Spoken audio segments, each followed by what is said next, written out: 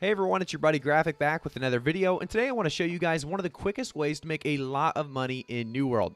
So a lot of you guys have been gathering specific things, maybe it's tier 1 resources, I've talked about that in the past, doing still a fairly great job at making some good money on tier 1 resources, or even Azoth water for those tier 5 infused potions. There's a lot of great ways to make money in New World, but this one's going to be one that is relevant for quite some time. Kind of like tier 1 resources, it's the bottleneck of stone cutting.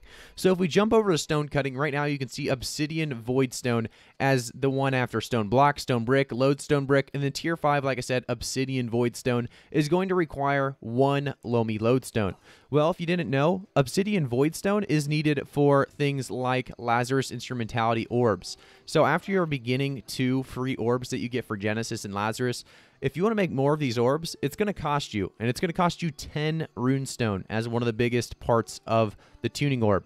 So how do you make runestone? Well, it's going to take 5 obsidian voidstones. That means for 1 runestone, you're going to need 5 loamy lodestone. You're going to need 1 putrid lodestone for a runestone.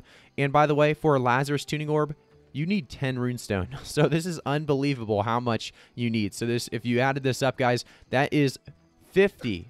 You need 50 loamy lodestone to make 1 Lazarus tuning orb. It's absolutely crazy how that works, and you can understand, you know, jumping through here, you need 10 putrid lodestone as well. So runestones, you need 10 of them for the Lazarus tuning orb. If you just do Genesis, you just need 5 runestone. But, you know, a lot of people are going to be in high demand for more Lazarus tuning orbs because they're going to want to get some of the best gear in the game.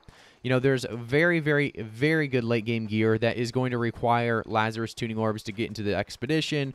And you're going to want to do these, you know, Lazarus and Genesis when you're higher gear score watermark. And so right now, if we actually take a look at the trading post and we go to loamy lodestone first, and if you're just looking to make money off this and not hoard it, that's perfectly fine. But just in Everfall, around 26.69 is the current price. If we look at putrid lodestone, which is going to be a very similar price of 4.49 at the moment, but you have to remember, like I said, you need 50 of these to actually make you know, that, like I said, that rune stone. But putrid lodestone is going to be a little bit cheaper. However, you know, as demand rises, you're going to see how this actually goes quickly up from 4.49 up to 9.99 up to 29.69. Like I said, when people are able to start crafting these Lazarus tuning orbs in runestones, because right now, like I said, guys, unfortunately, tuning orbs are almost impossible to craft unless you're doing a ton of level 55 Azoths, Azoth corrupted portals, because, like I said, those tier 5 Azoth corrupted portals, like these are easy to do. 45s, 55s are easy to do. However, if you go up, like I said, to 65s, you can't do these right now. The Azoth staff is bugged for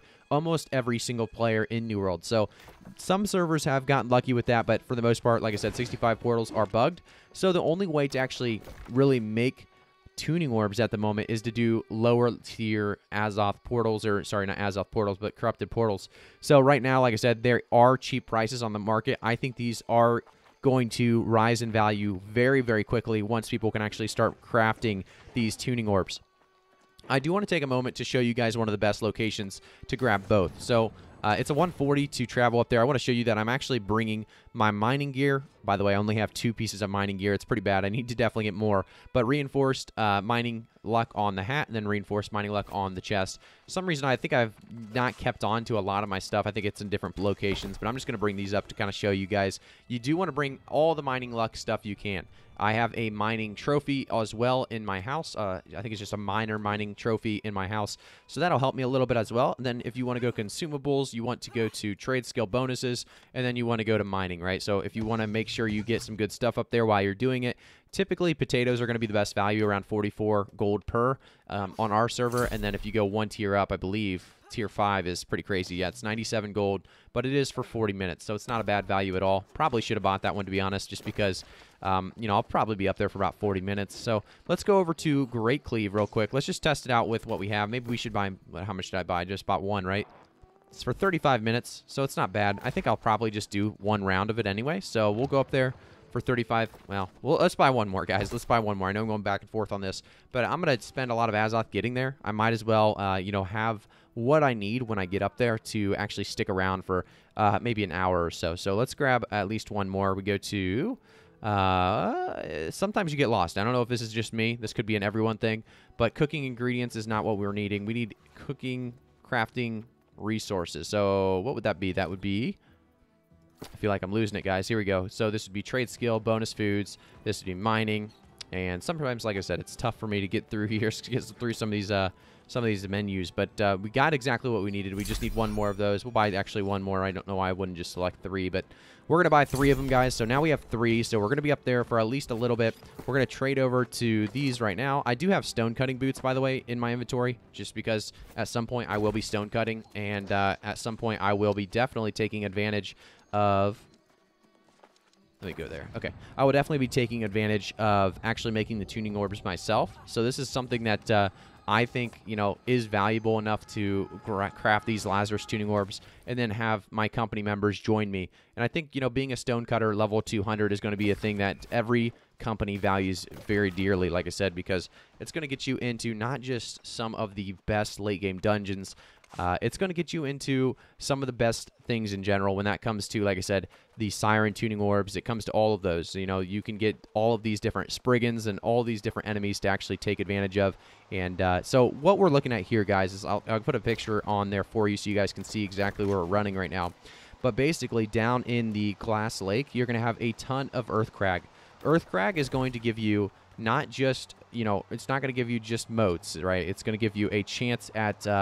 what is it called? Earth Crag, I believe, is the Loamy Lodestone. When you talk about Putrid Lodestone, which is the cheaper one, but I think is going to be still very valuable, that is Blight Crag. And there's a ton of Blight Crag right below the Loamy Lodestone down here. There are better spots, better locations if you're just looking for one or the other, but I'm looking for a little bit of a mix just because, like I said, I'm going to be using these myself, so I don't have to actually buy these resources. So I'm going to start at the top, like I said, with some of the Loamy Lodestone and then move down to the Blight Crags, which give you the Putrid Lodestone, which you need, like I said, 50 of those. So we'll see how this all goes. I'm not actually going to probably show you too much of the content itself, but I do want to just get down to the lake to maybe start mining a few, just so you guys can see maybe me get one of the rare drops, get the Lodestone, get the actual drop itself, and then we'll go from there. But as you go down here, there's some Scorched Stone, which, you know, it's never a bad idea, by the way, to pick up anything because obviously there's value and there's good things from all of them. So I did just pop my food, and we'll see what we get here, see if we get anything special. So we got Molten Lodestone, obviously a different kind of Lodestone that can be used in different areas of the game. If we continue on our run down, though, there is going to be, like I said, some, it looks like 4 on the left side and 4 on the right side. So let's go to, we're actually kind of closer to the right side, right? So we can actually just jump over this wall. Or, sorry, jump over this cliff, and there should be 3 lined up right by this infested grove, which is unfortunate. So we'll see. Looks like this whole place, by the way, is infested right now, which is kind of unlucky. But we're going to jump over this wall. We're going to see if there's any right in front of us, pretty much. It does look, like I said, right around this area right here. Actually, I think I'm a little high still. I think we actually have to go all the way down to here is where they begin to pop up. And that's going to still be, like I said, in a rough spot. We're going to use our flesh to dash through this ram to get a little bit more movement. But we are very, very close. Just wanted to kind of take you guys through this all the way down here. And if you guys, you know, are still chilling out, like I said, some of the best gear is in these dungeons that you can craft. So if you want to level up stone cutting later on, you know, there's going to be great opportunities to actually, like I said, make some of the best tuning orbs keys in the game with exactly what we're doing right now. So I think it's a good time to actually take advantage of this and start running these before people actually know what they're used for. That's kind of the same case with Azoth water. You know, it was at 7 gold until people realized what it was used for, and then it, you know, dipped down in value. We're actually going to kind of mine anything we can see down here, just because, like I said, I have the mining gear on. We might as well take advantage of it. I do need to invest in some better mining gear, but we'll take the Shock Spire real quick, because why not? And then we'll continue on this run forward. So we got Shocking Lodestone from that one. Like I said, all the lodestones have different kind of uses. They're pretty much all valuable. And here is going to be our very, very, very first Earth Crag. And you can see the next Earth Crag right ahead of me. And this is, like I said, one of the places that you're going to use to farm. You can see that Loamy Lodestone coming into play there. The wolves will attack you, obviously, so you do want to be a highish level if you're coming out here and you don't think you can actually take them out. As I get a sell order for the propane hat. I gotta like that. So another Loamy Lodestone. Looks like every single one is, you know, it's not too hard to get these Loamy Lodestones. Like I said, you get them pretty, you know, fairly easily. They're all over the map. As we get another one, we have 3 Loamy Lodestone. We're going to go to the side over here. Should be some more Loamy Lodestone for us. And this is the big thing that we're going to do right now is get Loamy Lodestone, because Putrid Lodestone, like I said, is much cheaper. So if you're looking for just straight up gold, the best option would definitely be right now for Loamy Lodestone, going to get these Earth Crags. Because like I said, what was it on the exchange right now? 20-something gold? and I have, what, 3 of them? So I just made 60 gold in the matter of, 3-4 hits. So it's absolutely insane. So, yeah, Loamy Lodestone, I have 4 of them, so I made 80 gold at this point in time. And a lot of people don't know about this. Like I said, if you take advantage of this, hopefully as soon as possible before other people start to realize what they're missing out on with these Loamy Lodestones, definitely, like I said, take advantage of this. I think this is going to be a valuable way to do this for a while because people are going to need this for something, like I said, the latest and greatest dungeons in the game. So we're going to take the Earth Crag here.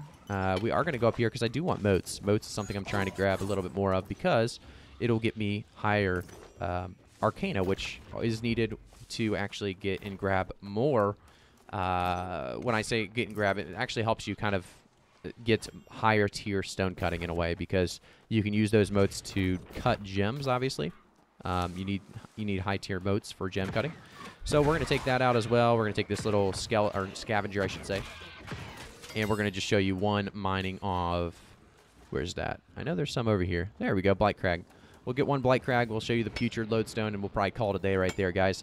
I'll continue to mine, but I don't think you probably want to watch too much more of this talking and walking around and mining. But like I said, there's going to be a great amount of it in these areas for Blight Crag at the very least in these areas. And then if you want to do Earth Crag, like I said, there are better zones. You just go to newworld-map.com, and you can definitely take a look and find some better spots if you're just looking for one or the other. I'll probably, after this food pops, probably just go to farming the more expensive one, the 20 gold, because I can always just sell it, right, and then buy the other Putrid Lodestones off the market. So it depends on what you're looking to do, but that's definitely one way to do it. So thank you guys again for tuning in. Make sure to like the video, subscribe to the channel, turn notifications on. I'll see you guys all in the next one.